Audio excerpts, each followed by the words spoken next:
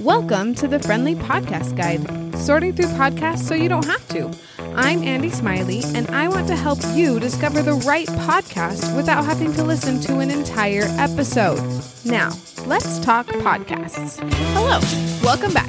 This week we have another podcast with a fabulous name. It's called Chatty Geek, Hidden Dragon. Intriguing, right? Chris Smith is the host, and his goal is to make talking about mental health as normal as talking about the weather. Before we dive into my conversation with Chris, here's some details about the show.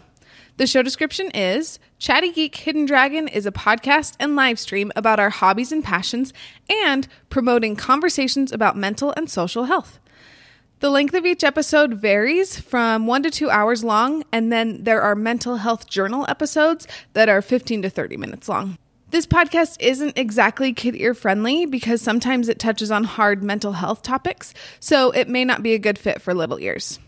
This series is ongoing with new episodes available a few times a month. Before we learn more about the vibe of the show, we're going to take a quick break to talk about the Friendly Podcast Recap. The Friendly Podcast Guide officially has a newsletter. How exciting is that?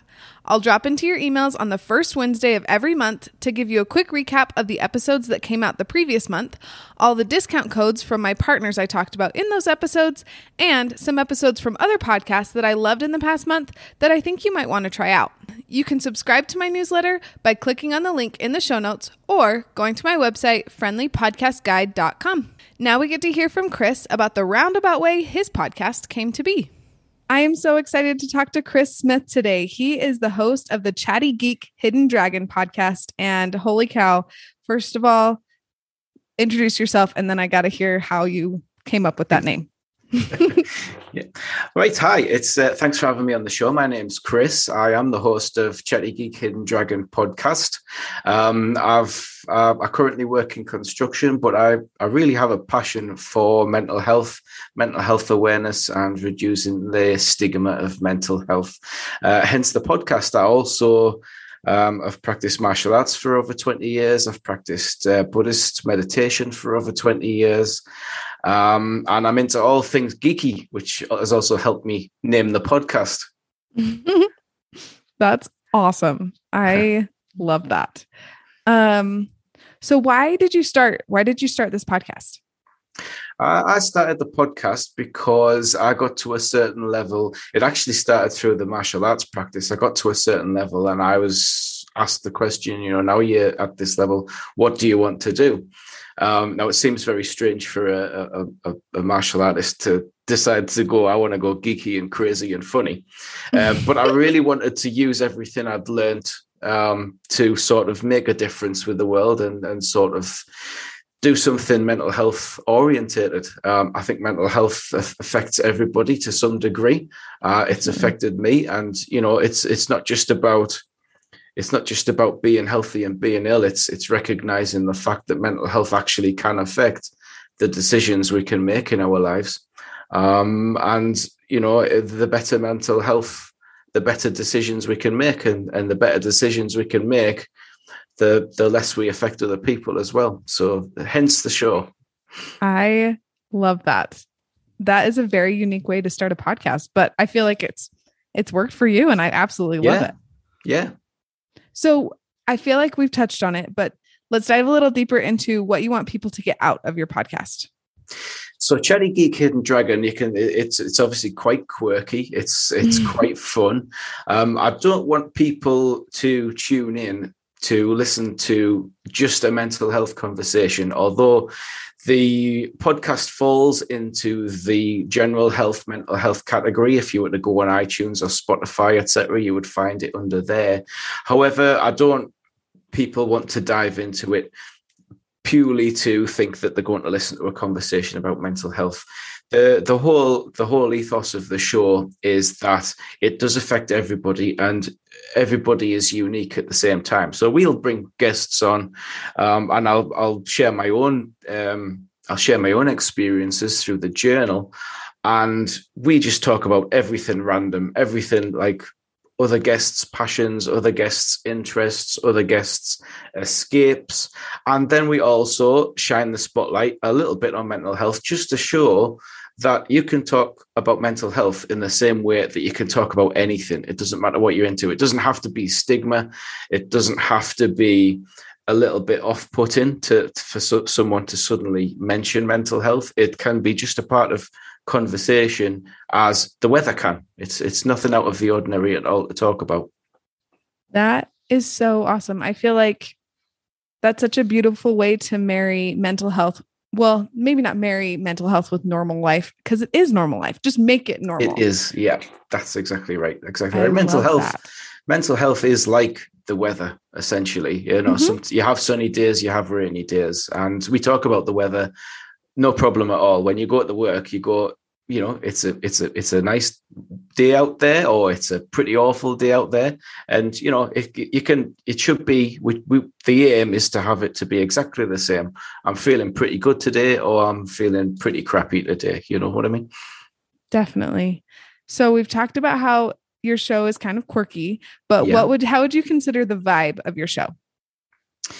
The vibe is incredibly relaxed. Like I say, we're not forcing anybody to talk about anything. We're not forcing people to talk about things that they're not comfortable sharing. So the main vibe is that of really good friends, really approachable, a lot of fun. You know, you want to go away from the podcast, having listened to it, having met some friends, people you maybe want to know a little bit more about, maybe join our community, because we have our own community going on as well.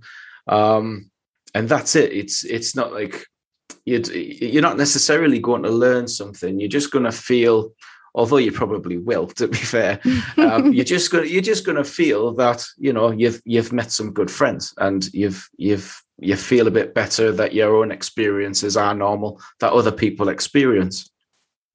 I love that. And I feel like in this world, sometimes it's hard to find some good friends. So that, I feel like, especially as a stay-at-home mom, I feel like most of my podcast hosts that I listen to, I think of as friends. So I'm glad that you are welcoming us as friends as well. That makes it nice. Yeah. So I know this is kind of hard, but do you have a favorite episode or a couple of episodes? Right. So it's very difficult, because everybody, I mean, I see myself as a bit of a father figure as well. So you're not supposed to have favorites, but but yeah, I mean, there has been guests that have shared different things. I've loved some of my journal episodes where I've got things off my chest, but we've had some really authentic guests that have been very generous in what they've shared, and a couple that spring to mind. If you wanted to point listeners towards a particular episode, I would say the one with Coach Lee Hopkins, who shares a lot about his experiences through life. And then also there's a nutrition student, Francesca Meffert, she has a podcast of her own, actually, and she was a very genuine, authentic guest that shared a lot about eating, disordered eating.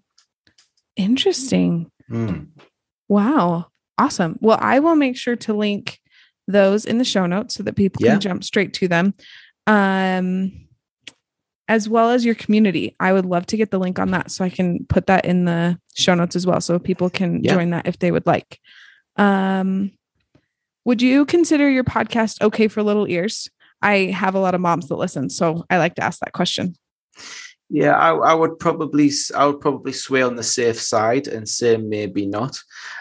We don't use a lot of nasty language, colorful language, really. But sometimes we might touch on subjects if guests are sharing experiences that, you know, you maybe don't want young ears listening to, and then maybe asking awkward questions of the parents, you know. So maybe you use your own judgment. We normally say that we sometimes touch on things which can be triggering or can, you know, be upsetting. So we maybe if it's of concern, maybe parents should check first.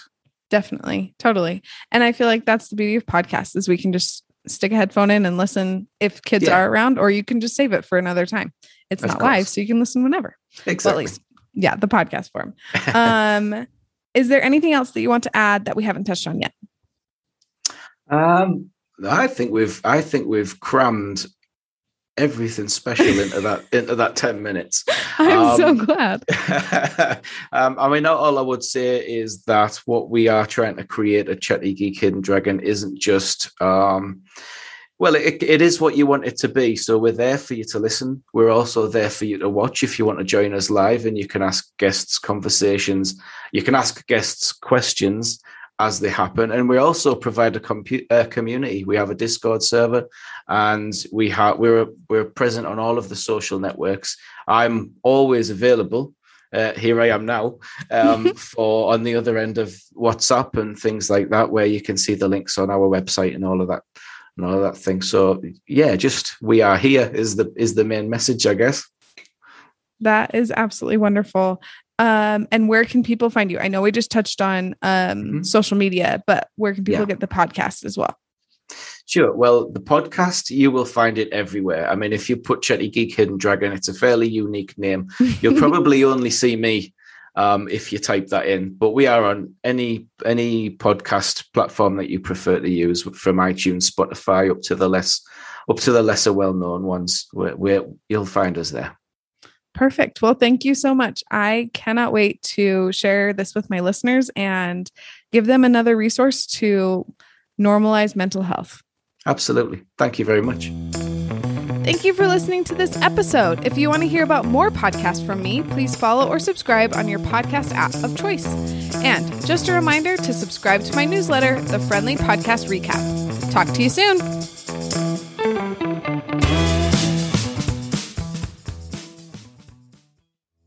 I'm all ready. I've read through everything, so I'm raring to go. You're fabulous. Okay.